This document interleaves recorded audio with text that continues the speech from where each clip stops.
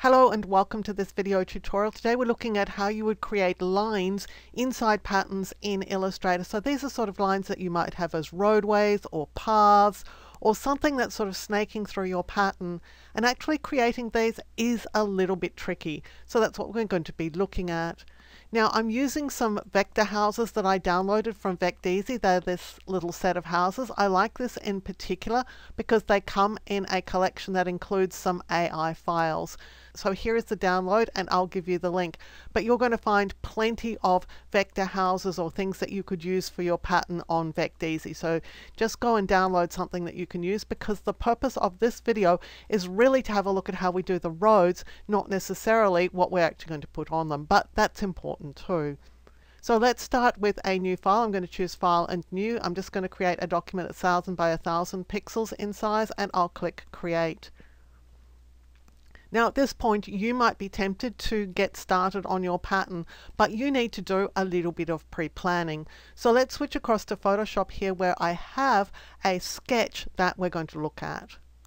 So this is the sketch of my roads. So what I did was I drew a square roughly on a sheet of paper with a black pen, and then I drew out what my lines are going to look like. And what I was concerned about was to make sure that any line that came in at this side also had a corresponding line at this side, because later on we're going to join this one and this one together. So a line crossed the border of my box here, and so down the bottom we have to have another line crossing the border of the box. And here we have a line that's intersecting, crossing the border of the box, and here is the companion line. So you don't want to necessarily go straight across and straight down. You can wiggle your lines. You just need to make sure that when some line enters the box at this point, another line is going to exit it. So I strongly recommend that you do this on a piece of paper, and you do it until you're happy with the look of your lines, because then you're going to take this to Illustrator and you're going to recreate this inside Illustrator. So I'm going to close Photoshop down and we'll return to Illustrator. So I'm back inside my Illustrator document, and I have a mini version of my plan over here on the side. Now you would have the sheet of paper in front of you. I'm just putting this one here so that you can see what I'm doing. So we're going to start with putting some guides in place. I'm going to put these lines in as guides. So I'm going to first show my rulers with View and then Rulers, Show Rulers, because this allows me to drag in my guides. So I want a guide that is sort of around this point. So I'm just going to drag it down. So there's the guide for this line here. I'm going to use the artboard here for my square. So this is the guide now for this part here. So I need a guide down here, so I'm going to drag this one in as well. And then I need a guide for this bottom piece. So that's pretty much going to give me the guidelines that I need to actually work out where everything is going to be positioned. Now guides move around, they're just lines in Illustrator. So I'm coming over here to Layers panel, and I'm just going to lock down all my guides. So I'm just going to click in each one of these in turn so they can't move. I'm also going to click and just lock down this image to just make life a little bit easier. Now I'm going to the pencil tool because I want to draw my lines with the pencil tool. I double click on it. One of the important things to deselect is keep selected, because I don't want to keep my line selected. I want to just finish off a line. So I'll just click OK. I'll also just wind down my smoothness because I don't want it to be perfectly smooth. Now I'm going to come here and choose a color to work in. Right now that's going to be black. So the first of my lines is going to come in over here, and it's going to exit down here. So that's the first of my lines. This next one is going to come in over here and exit up over here. Now if you don't like the line you've drawn, just press Ctrl or Command Z and draw it in again. And I did not like that line at all. And then the final line is this one. It comes in at the top here and exits out over here. Now that I've got my lines in place, I'm ready to go ahead and to start making my pattern. Now I don't want my guides any longer, so I can unlock those, and I can select every one of them by just clicking on the little icon here. I'm going to shift click on the little icons for all of my guides, and I'm just going to press delete. I'm going to select all of my lines, so I'll just drag over the lines to select them. and I'll choose Object, Pattern, Make. Now things are really difficult to see at this point because everything's sort of on the very edge. So I'm going to choose View and I'm going to choose Hide Artboards. That just makes life a little bit easier. So what I need to do is to work out what's going on here. So let me just shrink it up so that we can see. So these are going to be the lines in my pattern. Now I'm not really fancying them that much, but you know what we're here to do is just to work out how we're going to do this, not create a perfect pattern. So in reality, I would probably redraw this particular line, but let's just go and see how we're going to fix these up. So for our pattern, what we need to do, I'm just turning off my tile edge, is we need to join these pieces together. So I'm going to zoom into this area here because this is one of the areas that I need to join these two lines together. Now potentially some of these lines may not be able to be selected.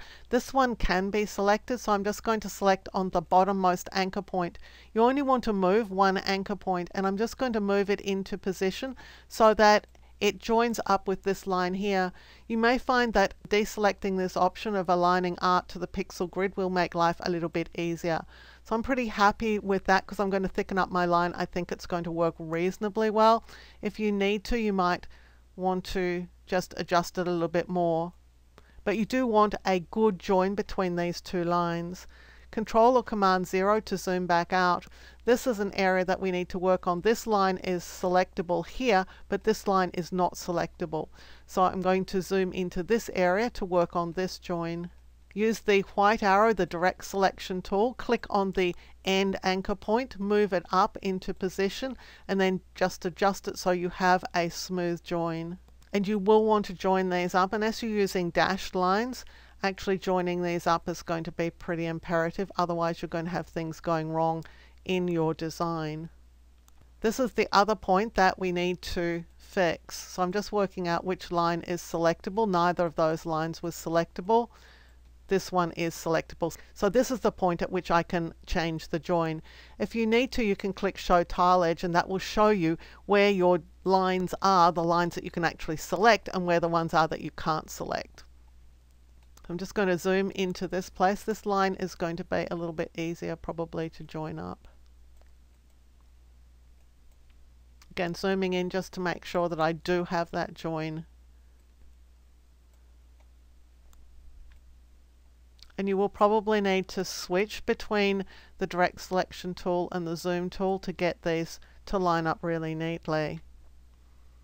So let's show our tile edge and let's just see if we've got everything as nice as it can be. That join's pretty good, and that one looks pretty good too. So if you're happy with those lines and you've got the basis for your pattern, I'm going to apply a brush to these. So I'm going to select these internal lines and I'm going to the brushes panel. I'm going to click on the bottom link down here and I'm going to choose borders and then border lines, because that will give me access to some lines that I can use. So I think I'll use this one here, but I want to change its color later on. I'm not particularly worried about that right now. I just want a line that is going to work for my design. So right now I've got my lines in place, but I don't have my houses. So let's go back to the houses and we're going to select them. You would want to make sure that you look in the layers panel to see what you've actually got here, but I've already had a look and what I've got is that each one of these groups is a house. So the person who designed this designed it really, really well. It's an excellent sort of little icon set here. So with the selection tool, I'm going to select over everything. Now everything is really big. I can read off here that it's over 1300 pixels in height. And I know my document's only 1000, so I'm going to hold the Shift key and rescale it before I actually go into my document. So this is much smaller now. I'll copy it with Control or Command C. I'll go back to my document and I'll press Control or Command V to paste it in. Now we're still working with these pattern options, so you'll see that the pattern is actually repeating, which is what it should do. So let's just zoom out. Next thing to do is to just go and place these houses where we want them to be. So I'm just going to move them around a little bit to wherever it makes sense. I can shift drag them to make them a little bit smaller if they're too big. I'm also going to make a row of these houses, so I'm going to Alt drag some duplicates away. select over all of these. I want to make sure their bases are lined up. So I'll go up here to the align options, make sure it's aligned to selection. You can also get to that, of course, by choosing window and then align. I'm just going to make sure their bases are in alignment. And because they're in groups, I can also adjust their horizontal distribution. So I'll click that to make sure that they're nice and neat. So I think I'll swap these three with this one here.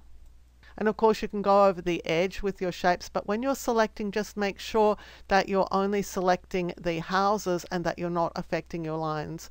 If you think that you're going to affect your lines, just come in here to the layers panel and lock your lines down, because you spent so much time making sure they all join up, you don't want them to move. So let's just zoom out a little bit. The nice thing about this pattern options dialog is that you can zoom in and out.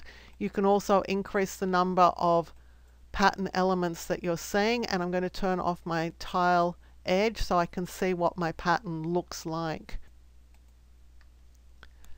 So you can have a look at your design at this size, and if you think there are holes that need to be fixed, you can fix them, but you'll need to probably show the tile edge so you can work out where your design is. It's all the way up here. So these are the elements that can actually be moved, the others can't. So let's just turn that off again. I think I needed a little bit of a fix here. I'm also going to alt drag a second little house away so that I can duplicate my houses. It looks like I've got a guideline here. Yep, there it is. So I'm just going to turn it off for now, so I don't want to see that. So here we've got the lines going through our pattern. If you're happy with that, at this point you can just click done. Now, those little elements that I bought in from VectEasy actually have some other elements inside them, which mean that they can't be used inside a pattern without being expanded. So I'm just going to click OK to expand them. So I'm left here with the original lines, none of which I need, and also my original little hand drawing. So I'm going to select all of these and delete them. Let's choose view and let's show our artboard back again. I'm going to add a rectangle to my artboard. That is the 1000 by 1000 pixels that my artboard was. Let me just flip the fill and stroke for a minute, and let's position it over the artboard. If you want to make sure it's in position over the artboard, do that through the align panel. Make sure that this case you have align to artboard selected, and then just center this shape on the artboard. Now with the shape over the artboard, let's fill it with our new pattern. So I'll just click up here. This is the pattern that we just created. I'm going to zoom in with Control or Command 0. I'm also going to resize my pattern so I can see a little bit better how it's looking. I'll choose Object and Transform and Scale. Now I don't want to scale the 1000 by 1000 pixel box, so I'm going to disable Transform Objects. But I do want to transform my pattern, and so this is it at 50%. I can take it down even a bit lower to say 35%, and I'll click OK. Now one of the residual issues I have is that I really don't want blue lines in my pattern. So I have my square selected that is filled with the pattern. I'm going up here to the Recolor Artwork dialog, because that's going to give me the colors that are in use in this design, and here they are. And here's this blue color that I don't like. So what I can do is I can make the blue color any one of these other colors. So let's go and make it this red here. So I'm just going to drag my blue onto my red. And so now all what were blue lines are now red lines. And you could take it to another color if you wanted to. So let's just drop it up here. Now they're a darker red. I actually like that red. I think it looks better. So I'm just going to call that good and click OK. And what Illustrator's done is give me a second pattern. So this was the original pattern with the blue lines. This is the new pattern with the roadways that actually coincide in colors with the actual elements in this design set. Now, of course, you could recolor everything. Let's go and select the Recolor Artwork dialog here. Let's go into Edit. All these colors are now linked. I've just clicked this icon here to link the harmony colors together. And if I drag this around, we're just going to recolor the whole piece of art, but this time with colors that are elsewhere on the color wheel. But the spatial relationship between the colors is still being maintained. Now, I really like this color scheme, so I'm going to click OK. and you'll see that now we've got another pattern added. So this was the original as I drew it. This is the recolored one with the red roads, and this is a different colorway for this pattern, this time with greens and blues. So I hope that this video has helped you understand how you can deal with linked lines, pathways, roads, or whatever that are in your patterns in Illustrator. And really, pen and paper is the first place to start. And from there, you can just go to Illustrator, draw in your lines, and then drop in the elements that you want to have as the rest of your design. I hope you've enjoyed this video and learned things about Illustrator of which you were previously unaware.